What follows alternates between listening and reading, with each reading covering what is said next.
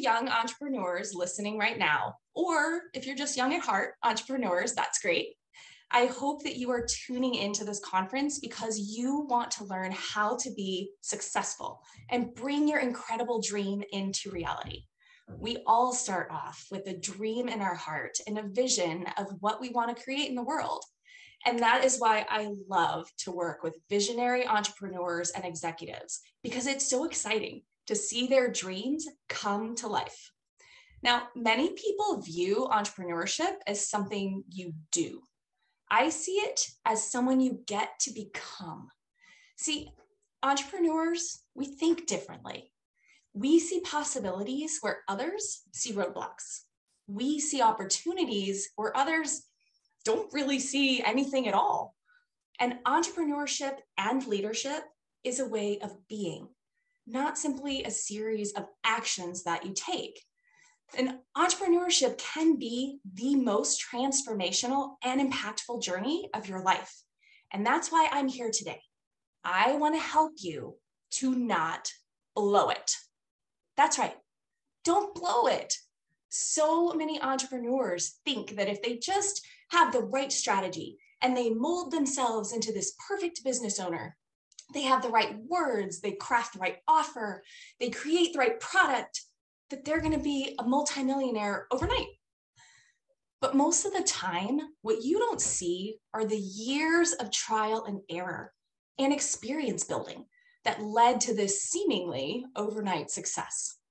I want to save you from years of chasing strategies and burning yourself out along the way, and share with you today the 4 C's of courageously authentic leadership that, when applied in any situation, whether it be entrepreneurial or if you end up working for someone, will help you break barriers, unlock extraordinary opportunities, and create remarkable results.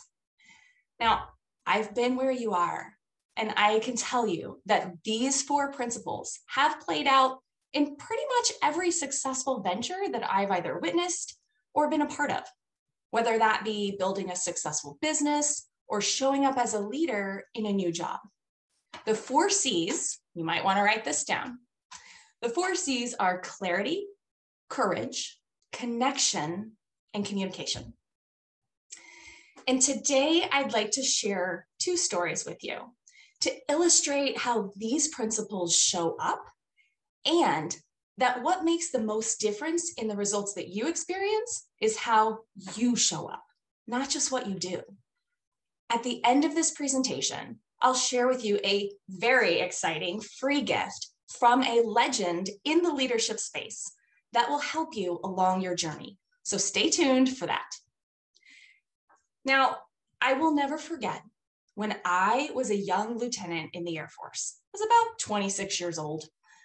I volunteered to work with a team of 5 other leaders, and none of us had ever met before.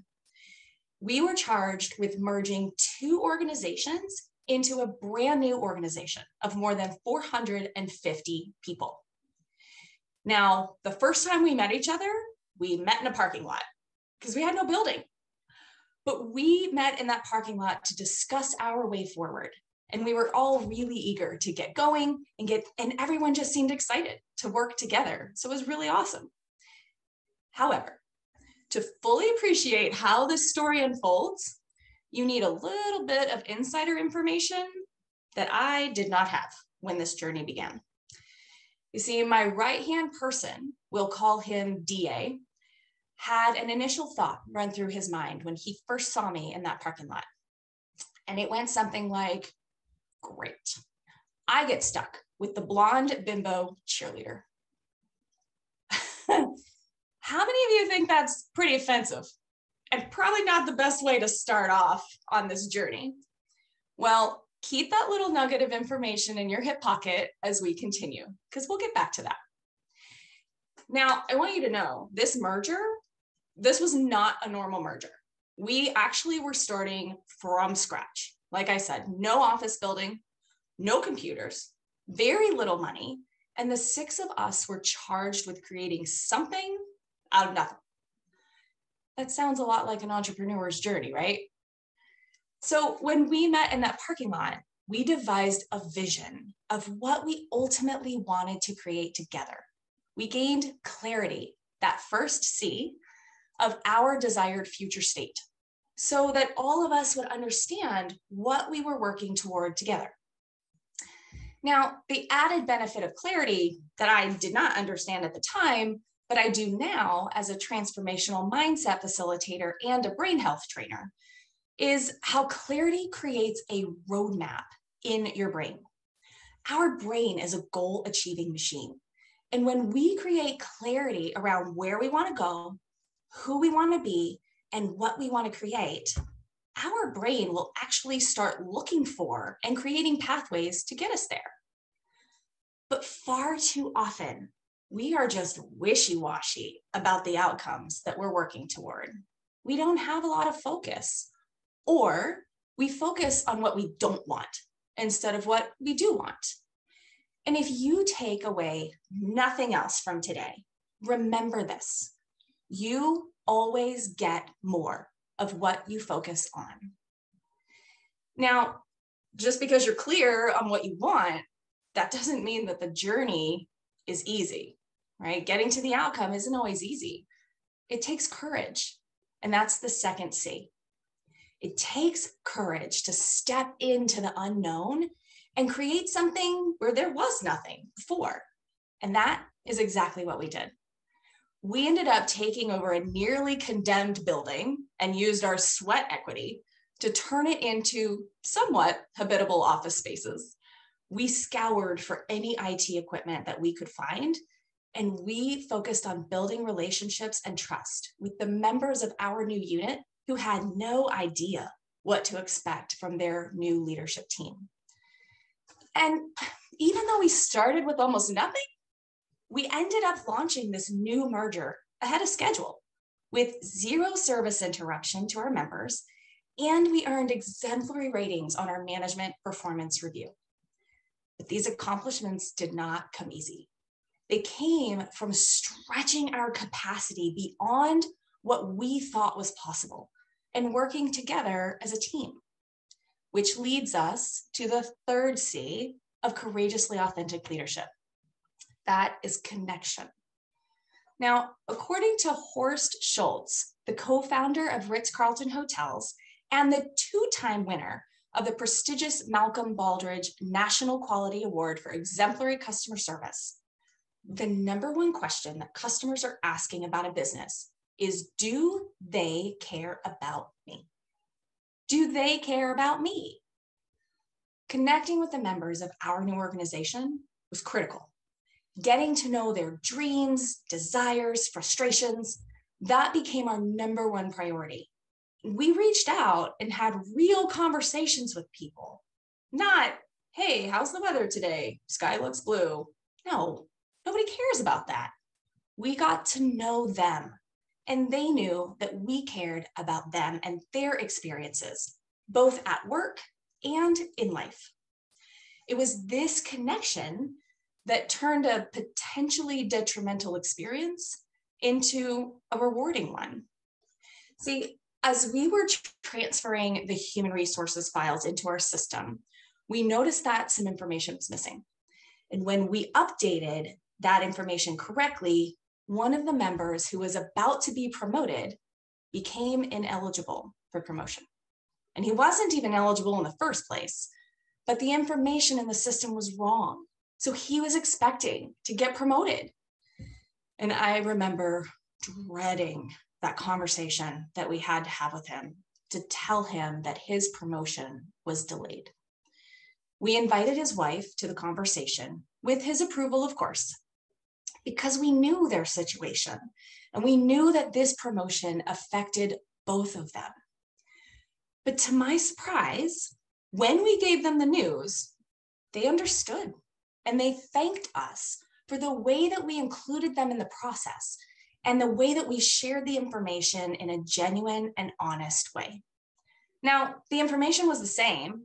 His promotion was being delayed a full year, but we showed up for them. And that's what they took away from the conversation. So when I say that connection is the name of the leadership game, and the way you show up is more important than what you do, that's what I mean.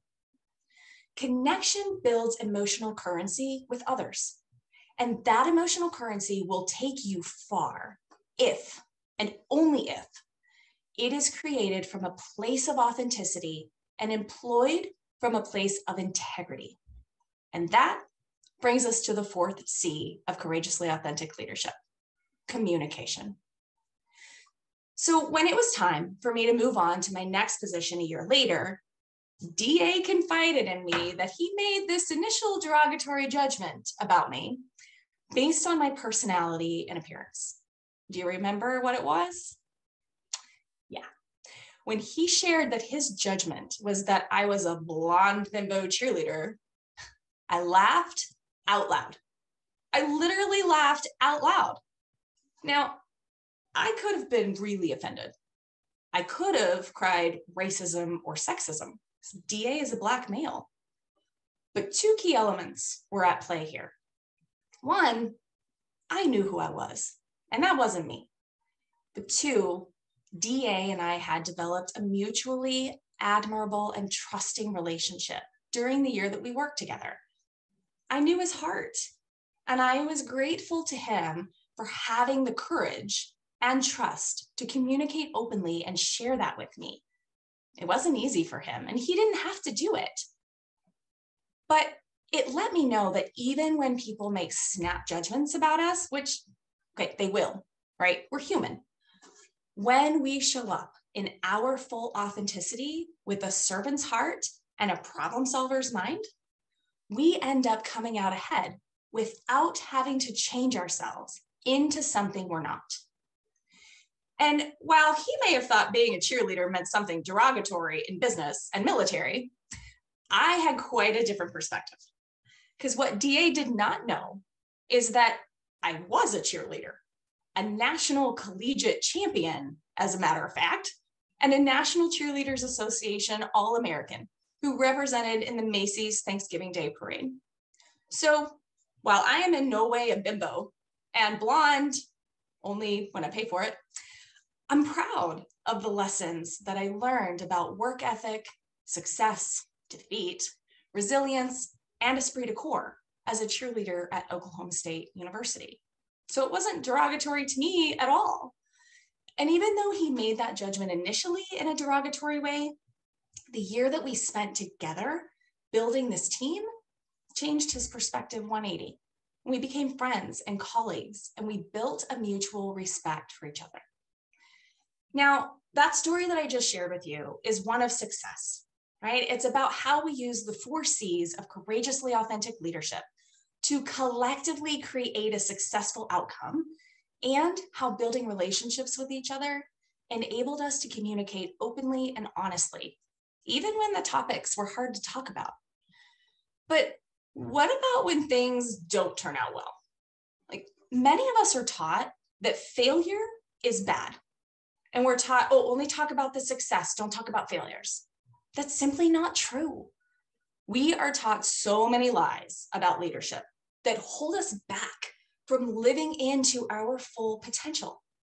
So for the remainder of this presentation, we're going to focus on one of the top 10 lies of limitless leadership. The lie that great leaders don't fail. So I just shared with you that in college, I was part of the Oklahoma State University cheer team that earned a collegiate national championship title. But one of the reasons that that accomplishment holds such a special place in my heart is because I did not make the team the first year I tried out. When I graduated from high school and I was going off to Oklahoma State, I trained all summer to be ready for OSU tryouts. I was going to be an OSU cheerleader, and that is all there was to it. So when I was not selected to be on the team, I was devastated. I didn't even know what to do with myself. And a friend of mine who made the team, she told me, she said, I don't understand why you didn't make it. Your skill set's just as good as some of the others. I didn't know. But after some time, I was able to talk with the head coach, And he let me know that while my skills were on par, I didn't present myself in a confident, collegiate manner. I still presented myself as a young high school girl, and that was not going to cut it in the big leagues. So I learned a very valuable lesson that day. While I had worked on my technical skills all through the summer, I never studied the differences in presentation between high school and college. It didn't even dawn on me. But had I thought about that, I literally could have spent an hour observing their presentation skills and maybe talking to a few of them about their experiences, and I could have changed the entire outcome. But instead of taking that knowledge and applying it to be ready for the next year, I sulked. I did. I just sulked. I didn't move forward at all. I didn't know what to do. And I kept telling myself that I'm not good enough to be on that team, or else I would be. And when they won a national championship that year, that I was not on the team, that little sabotaging voice in my head, you know the one, you have one too. It told me, see, they're at the top of their game. What made you think you belonged at that team? Does any of that sound familiar to anyone? Anyone else ever hear this little voice in your head? Yeah, you and everyone else on this planet. Dr. Shirzad Chamine, author of the best-selling book, best-selling book, Positive Intelligence. Why only 20% of teams and individuals achieve their true potential and how you can achieve yours. He calls these voices saboteurs, and he explains the neuroscience behind this naturally occurring issue and how to rewire your brain to tap into your full potential. Now, I utilize these frameworks and neuroencoding in my training and coaching now, and I wish that I had access to these frameworks when I was younger. You see, that sabotaging voice, it got the best of me, and I actually chose not to try out again the next year. I thought, why bother? I'm not good enough to be on a national championship team. So I actually let the tryouts just pass by. I didn't even go. But then divine intervention came my way.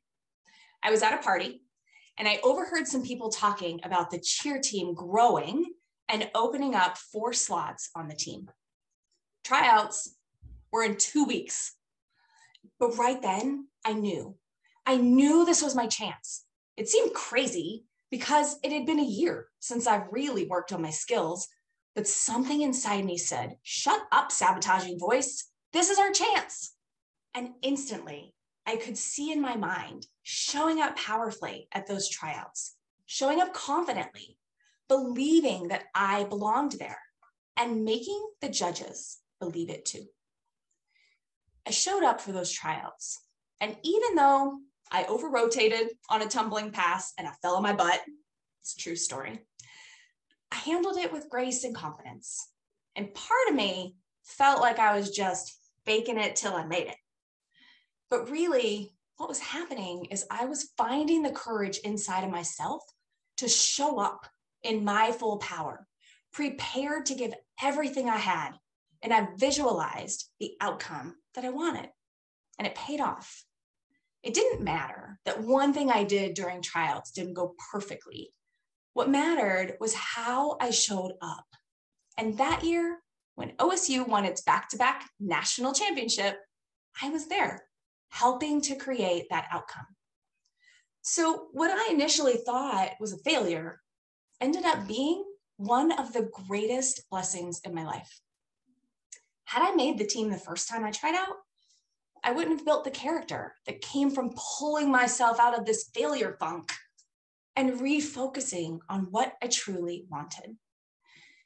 I took action and I made it happen. So we benefit from an exponential return on failure, just like a return on investment, only when we assess the failure in a productive way and utilize those lessons to leap forward faster. And I say leap forward because that is the acronym we use in Courageously Authentic Leadership Mastery, to remember the 4 ways that we can learn from failure. So I want you to write this down too. LEAP stands for lead, educate, echo, and prepare. Because failure can actually lead us to a destination that we've not yet envisioned. And when we think we know the best outcome and we're working toward it, sometimes failures along the way reveal alternate outcomes or destinations that may be more aligned with what we were ultimately trying to achieve. So failure may lead us in a different direction. Failure can also educate us about things that we did not yet know and provide new knowledge and perspectives that will contribute to our success if, and if, only if, we stay in the game and keep moving forward. Now, this next one is sometimes difficult for folks to grasp, so pay attention to this one. It's huge. Failure can also echo something within us that needs more attention. When we are working toward an outcome that somehow continues to be beyond our reach, right? And we continue to find ourselves in situations or relationships that we don't desire and they're not serving us well, it is imperative that we slow down and look within ourselves. Something we don't have time to go deeply into today, but is vitally important, is understanding how our psychology, which is our thoughts, emotions, and beliefs, drive our actions, which shape our results. I'll say that again. It's vitally important that we understand that our psychology, our thoughts, emotions, and beliefs drive our actions, which shape our results. When we keep seeing the same undesirable outcomes, chances are pretty good that our own psychology is contributing to the outcomes that we don't want. And last but certainly not least, failure can prepare us for an opportunity that is not yet within our current awareness. Sometimes we just can't make sense of failure in the moment. And even shortly after it happens, we still don't understand why it did. But have you ever had a situation where long after the failure, something happens and you realize that the earlier failure or bad experience that you couldn't make sense of at the time actually enabled where you are right now? It was a preparation for something greater.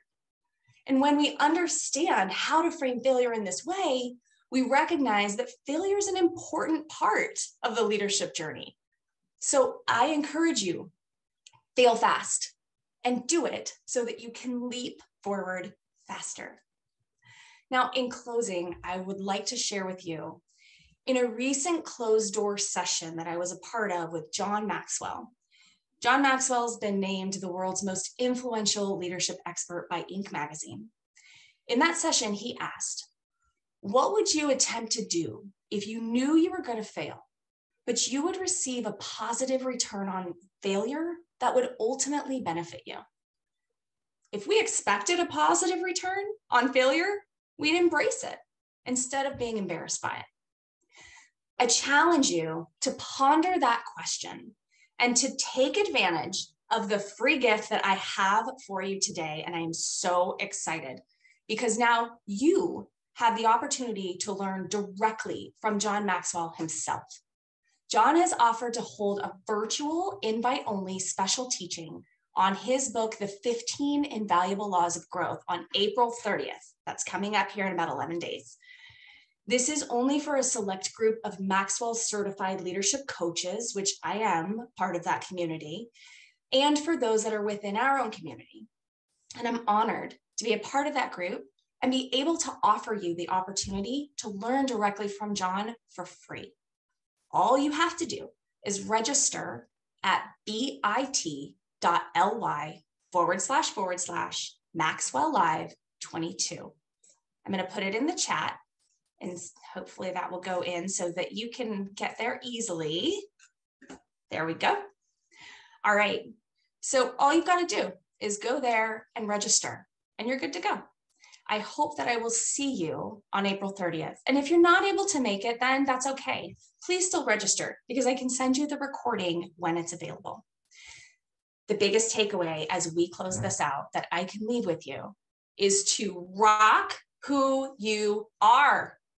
Create your own reality and lead with courageous authenticity. It makes such a difference in creating possibilities and opportunities that you would have never recognized, or you may have unknowingly shut down otherwise. Thank you for spending this time with me, and I hope that you walk away with some golden nuggets that will serve you well on your entrepreneurial leadership journey. I look forward to seeing you April 30th, and please connect with me on LinkedIn at Tina Parker or TP Sunshine, depending on how it comes out, or through my website at leadoutsidethelines.com. Thank you, everybody.